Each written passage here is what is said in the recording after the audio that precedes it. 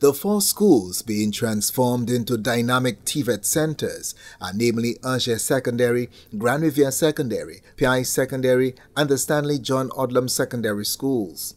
With the transformation of these schools, the Ministry of Education is seeking to achieve several goals, including providing a dynamic student-centered curriculum for diverse and inclusive education, establishing a work-based approach, aligning education with industry needs at local and international levels, enhancing human resource capacity and resilience through skill-based learning, and offering varied qualifications with multiple entry points to access these qualifications. The thrust of the TVET project, according to Education Officer for TVET Delthea Natram, is creating the groundwork for a highly skilled workforce that can spur innovation and sustainable growth across a range of industries by investing in the professional development of secondary school students. She spoke following a tour of some of the schools earmarked to become TVET-centered schools.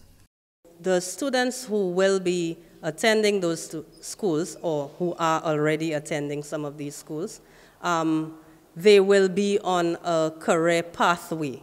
So there will be solid support for them, both in terms of their training needs, training them towards occupational areas, as well as an emphasis on developing the whole child, because you want to put out there the ideal worker who's imbued both with hard skills as well as those transferable skills that will allow them to not just attain jobs but to retain jobs.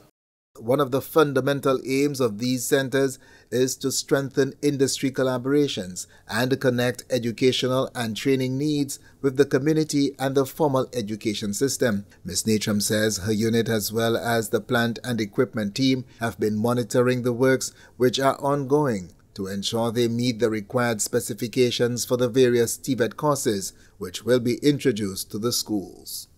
Because we are responding to industry standards, and so we want to ensure that the rooms meet the training needs of both the facilitators and the students. Some of the rooms we've seen, we're quite excited. Areas like cosmetology, barbering, we saw some new kitchens that can be used for pastry and cake baking and decorating. So we're pretty excited about some of the works. Director of Works with the Ministry, Hubert Hart, says apart from the usual challenges associated with construction work, his team is happy with the work accomplished thus far. We have had our challenges along the way in coordinating the different contractors, the different components of the work, like, the electrical and the different rooms, the different purposes for which those rooms are designed. So that took quite a bit of coordination to get it going right, but I think at the moment from this recent visit, we are looking very good, and I'm very pleased with the progress we've made so far.